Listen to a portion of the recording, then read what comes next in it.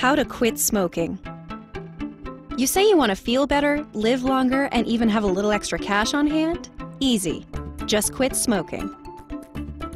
You will need a desire to stop smoking, paper and pen, gum and lollipops, willpower, and a calendar. Optional: nicotine gum, a prescription drug, and hypnosis. Step 1. Ready yourself. Make a particular day your quit day. Don't deviate from this plan.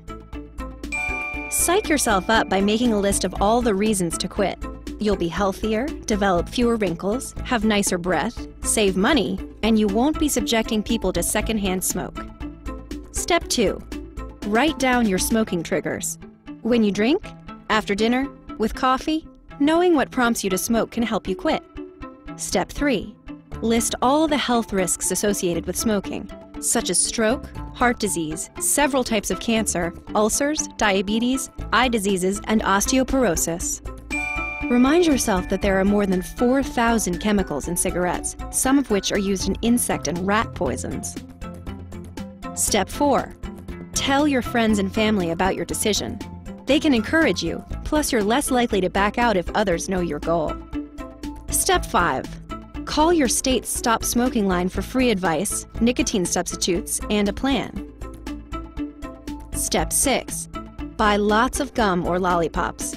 When you have a craving for a cigarette, suck on a lollipop or chew some gum. Step 7. Keep busy so your mind doesn't start craving a cigarette. Begin a project or a new hobby. If you experience severe withdrawal with symptoms such as intense cravings, tension, irritability, headaches, drowsiness, or trouble sleeping, consult your physician about the possibility of using a nicotine patch. Step 8. Keep going. Mark your achievements on a calendar. 1 day smoke-free, 1 week, 1 month, and so on. Use your calendar as motivation. Step 9. Be prepared for difficult situations or even relapses. If you relapse, start the process over. Step 10. If willpower isn't working for you, ask your doctor if you might be a good candidate for a prescription drug that may help you quit. Some people swear by hypnosis. That's how Courtney Cox, Billy Joel, and Drew Barrymore kicked the habit. Step 11.